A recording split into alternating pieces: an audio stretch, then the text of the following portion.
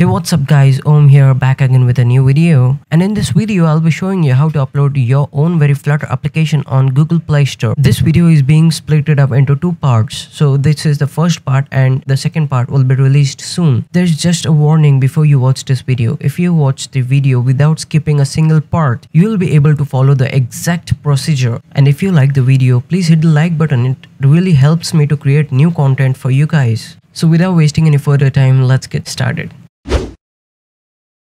Firstly, this is our app and this is the app which we are going to upload on the Play Store. So initially the step one will be to get this app an icon. Now if you have already got an icon for yourself, feel free to skip to the next part.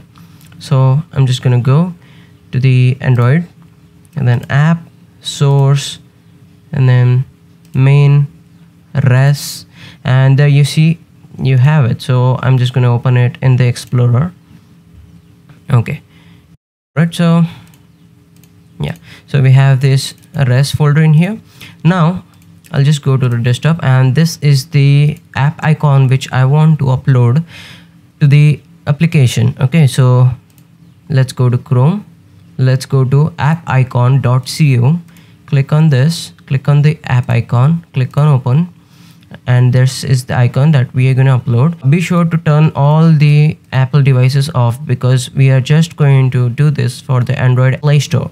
Okay, so click on generate. Okay, so it's generated, it's downloaded. Now we're gonna extract it to this very folder. Okay, so it's already extracted it for us. Now we'll just copy this and move it to our res folder. And now the step is we are going to replace the files in destination. Remember this. Okay, that's it. Now once this step is done, close everything. Okay, so now it's time to go to the Flutter documentation to create an app release for the Android app which we had created in the Flutter. So the first thing that we need to do is run this command to create a key tool, a key for signing up the app. So for this, we just need to copy this code and go to the terminal in Android Studio, and then, or you can also do one thing, just press on Windows and R button and then go to command prompt, just paste, and then alright, so what we're gonna do is we're gonna edit this username as Om over here, and we just take the scroll to this.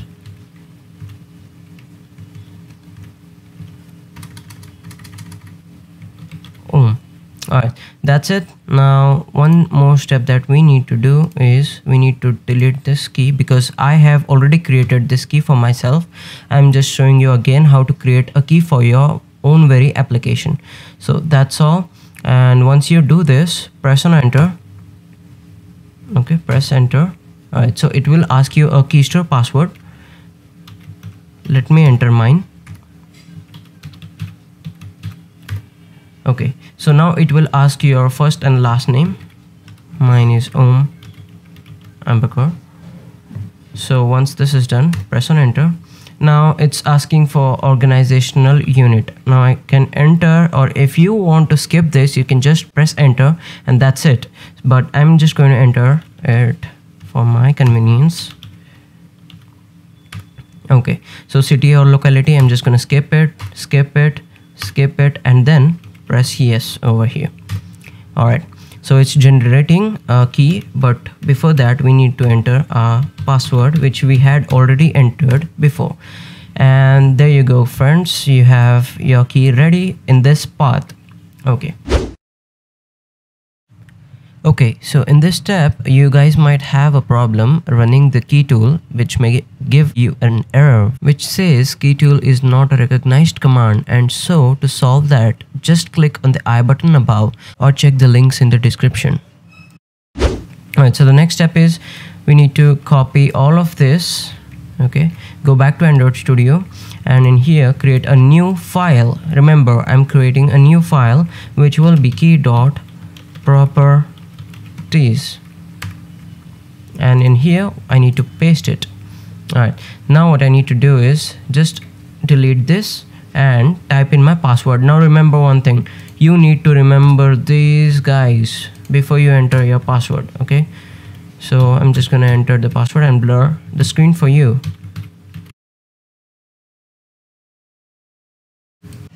Now keep the password same in both the cases.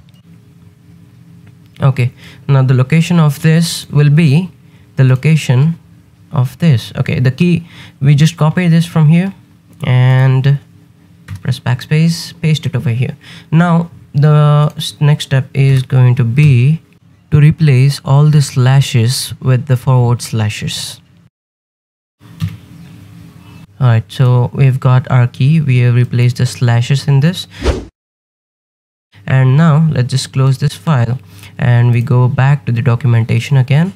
And now what we need to do is we need to go to the Android app build Gradle file. So back in the Android Studio, we go to the app and then the build.gradle file.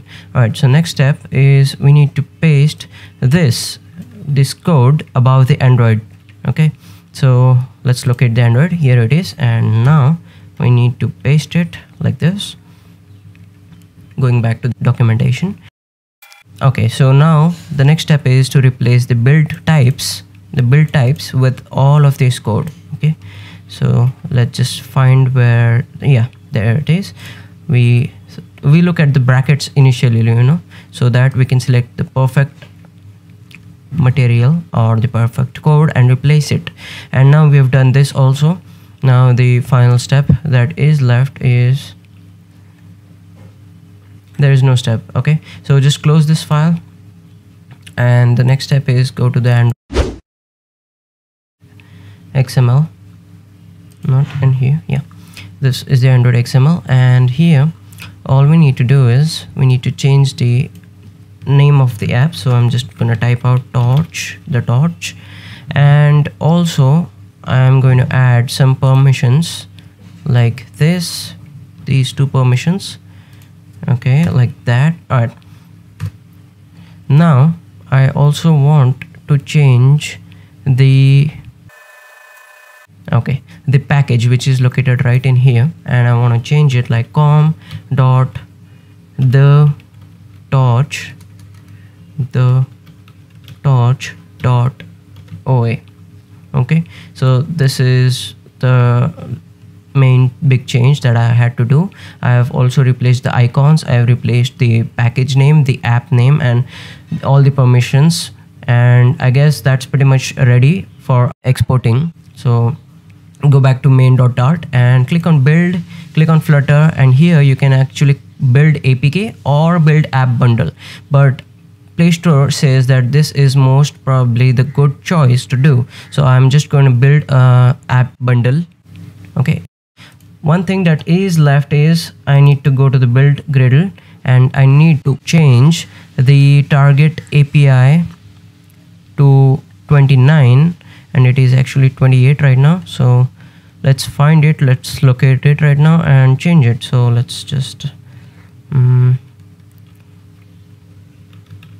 target, yeah, there it is, and we need to change it to 29.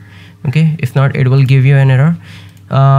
Yours might be different, mine was 28 and it was giving me error at 28, so I just made it 29 and now it should work totally fine. So I'm now going to click on build Flutter and then app bundle. Now it may require a lot of time, a lot less time also, depending on the speed of your machine.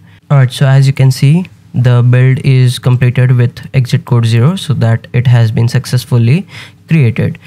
That's all for this video. If you like this video, please hit the like button, and the part 2 will be available right on the screen. Thank you for watching.